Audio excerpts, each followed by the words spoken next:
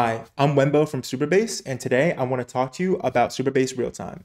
If you've heard of Supabase Realtime or you're currently using Realtime, you know that it enables you to listen to database changes and then broadcast those changes over WebSockets. Moving forward, we want to introduce something called channels to Supabase Realtime. At its core, channels includes two things. The first being broadcast or pub/sub mechanism, and it enables clients to speak to other clients without touching the database. And this is great if you want to create multiplayer games or collaborative apps with multiple users. The second core piece of channels is called presence. And presence under the hood is a CRDT or conflict-free replicated data type.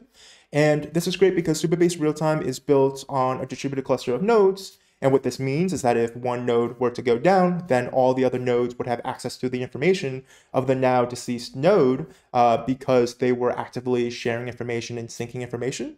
And this enables developers to build features such as knowing when a user is online or offline. And then finally, we have something called extensions as part of channels. The first extension being listening to your Postgres database for changes, but in the future, there can be many different kinds of extensions, some of which we'll build, and some of which the rest of the community will introduce into Supabase Realtime. And so today I have a demo. So this is the multiplayer demo built on Supabase Realtime to show off broadcasting, presence, and the extension where Supabase Realtime is listening to the database for changes and then broadcasting those changes. So the first thing you'll see is cursor movement, and this is done via broadcasting. If you look in the upper right-hand corner, you'll see 3 circles, and this represents the 3 users that are currently in this room. And this is implemented using presence.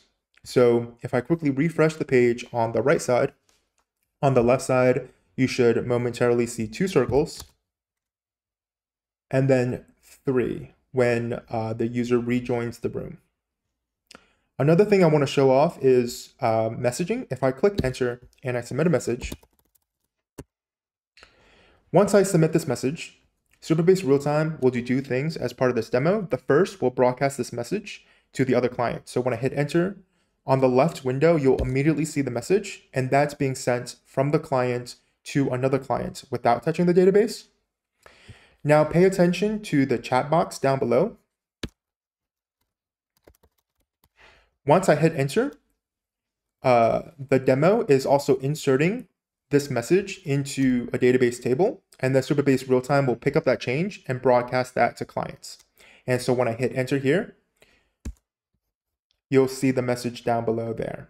And so all the messages in the chat box are Supabase Realtime listening to a database table with the messages. And once there's a new insert, it's going to broadcast that change to all the clients. One more thing I wanted to show as part of this demo is the latency. This is the round trip from client to server to client. And if you take a look here, right now the latency is approximately about 30 milliseconds, 40 milliseconds. Thank you so much.